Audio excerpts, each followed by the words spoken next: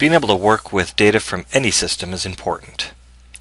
Here, for example, we're going to show you what it looks like to import a DWG file into TopSolid'Wood and then turn that DWG file into a powerful 3D design.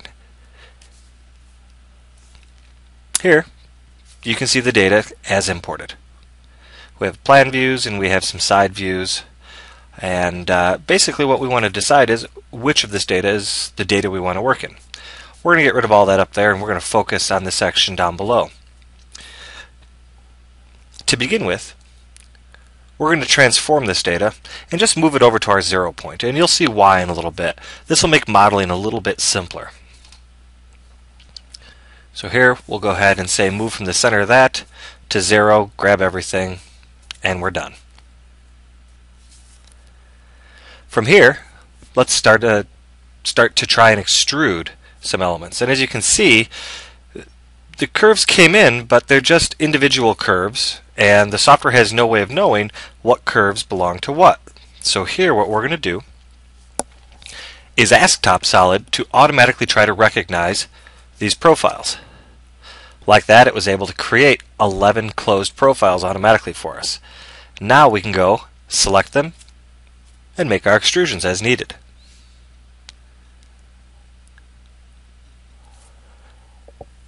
Now, just so we know how far we need to go with some things, we're going to add some basic reference dimensions. This is just to help us know what we need to do as we turn this flat 2D drawing into a parametric design based on these profiles. Here we're going to make a parameter, and this parameter is going to be called L. It's going to represent the length of our extrusions. And you'll see we're going to reuse this L parameter all over the place during this design. So let's start by extruding that. And here we're going to make it a centered extrusion and make it equal to L. And we'll do the same thing here. Centered equal to L, centered equal to L. Perfect.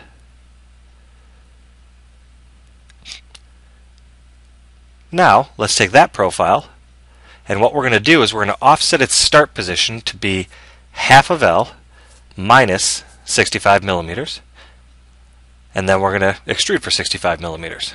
Perfect. We're going to do the same thing with this board here. So again, half of L minus 65. And like that, we're quickly recapturing this design in full 3D. Perfect. Do the same thing with this support down here.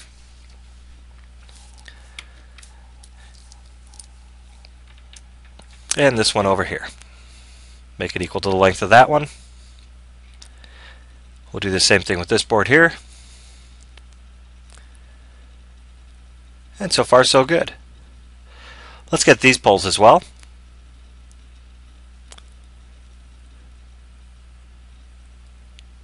Do the same thing with this one here.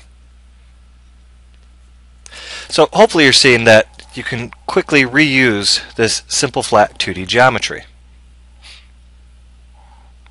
Outstanding. I think we have a couple more ones to do here. We'll do that one, and we'll do this one here. So like that, we've recaptured a good amount of this design. Perfect.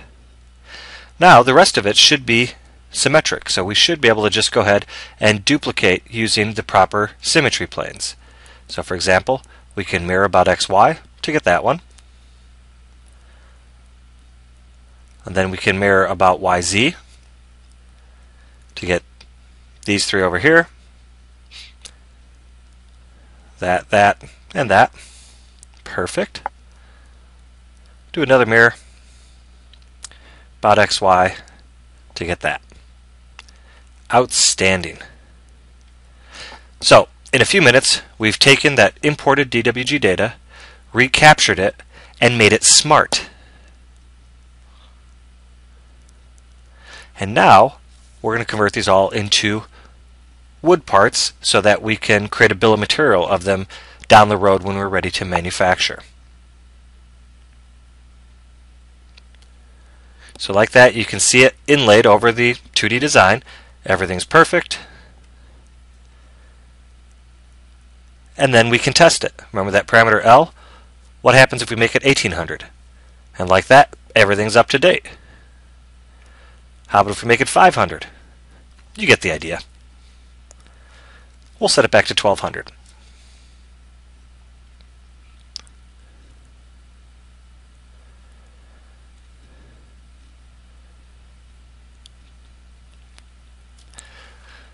Okay, so we've created in another design the roof section that attaches to this. And you can see that here. And the reason we created it as another design is because this way we can test it in our assembly. So we have built or added that roof design to this design using a bottom-up assembly strategy.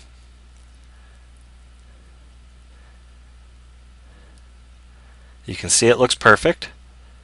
And moreover, we can test it. There's supposed to be a degree of freedom there, and there is. That's perfect. It's an advantage of using bottom-up assemblies.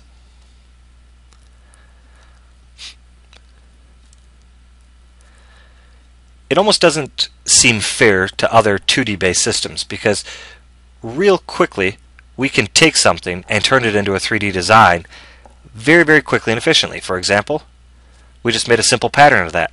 Like that, all of our supports are done. Maybe now what we want to do is take that, around that, and revolve it for 360 degrees. Let's do that again. And like that, we're done. It just doesn't get easier.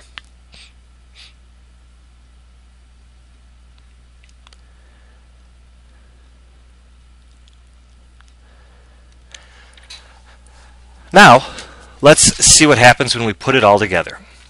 So here we're going to do a bottom-up assembly of everything we've done to date. We're going to start by locating that right at our 0. And you can see here, you have the entire roof design done there.